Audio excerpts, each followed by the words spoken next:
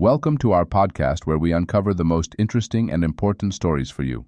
In this episode, we discuss the Thwaites Glacier, known as the Doomsday Glacier, and its alarming potential to vanish by the 23rd century, threatening global sea levels.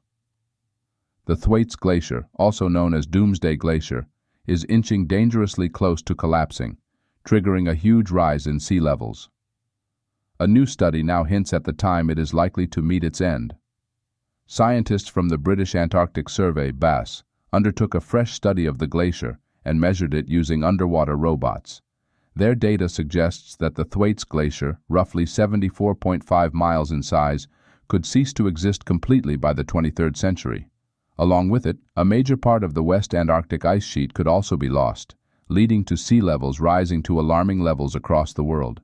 If it does vanish completely, global sea levels can rise by 2 feet, 65 centimeters, sinking huge portions of landmass, the study says.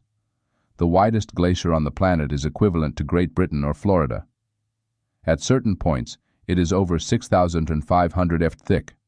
For context, this is 2.5 times the size of Burj Khalifa, the world's tallest building in Dubai.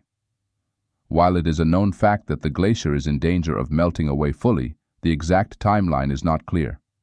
Dr. Rob Larter, a marine geophysicist at BAS, says, "There is a consensus that Thwaites Glacier retreat will accelerate sometime within the next century."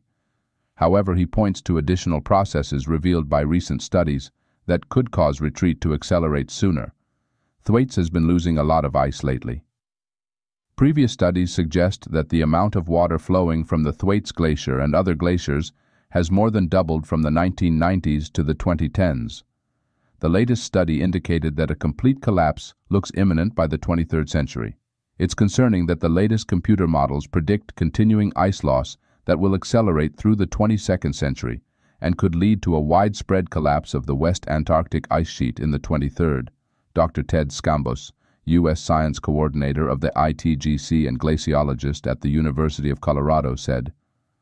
Researchers have categorized Thwaites as exceptionally vulnerable because its ice rests on a bed far below sea level, which slopes downwards towards the heart of West Antarctica.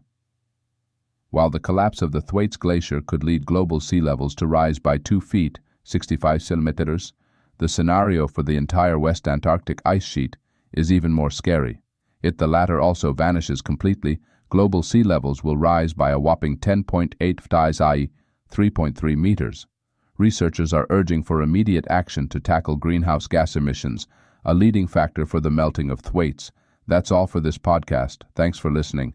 We have many more compelling episodes for you. Enjoy them.